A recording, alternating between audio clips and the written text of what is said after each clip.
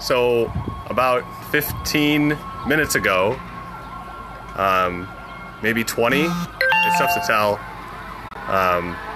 someone opened fire on the baseball field that's just kind of back there behind those trees. It's where the congressional Republicans practice baseball in the mornings here in Delray. And there were probably about 80 to 100 fired over there.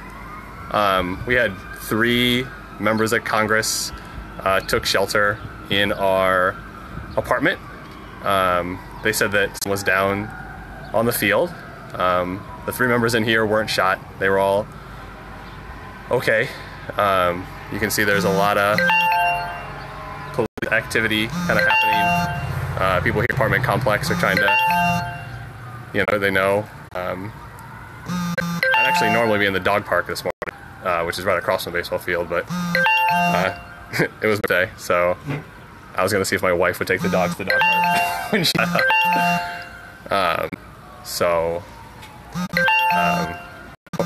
have a lot more else to kind of report at this moment. I'm probably not going to go bother any people, but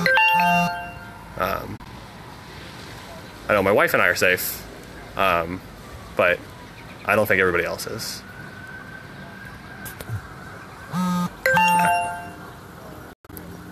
How do you stop this? Double tap. Nope. Swipe down to stop.